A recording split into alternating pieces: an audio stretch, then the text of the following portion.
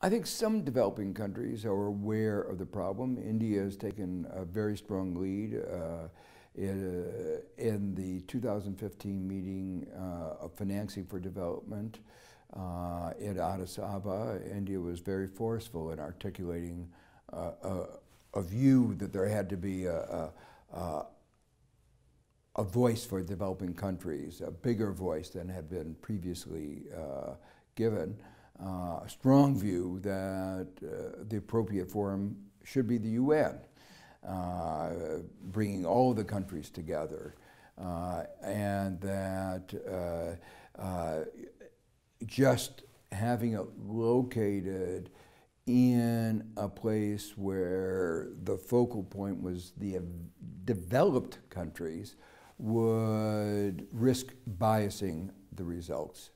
So I think that the developing countries are aware that they have to be alert to make sure that whatever global agreement is reached is one that serves the interest of all the countries of the world.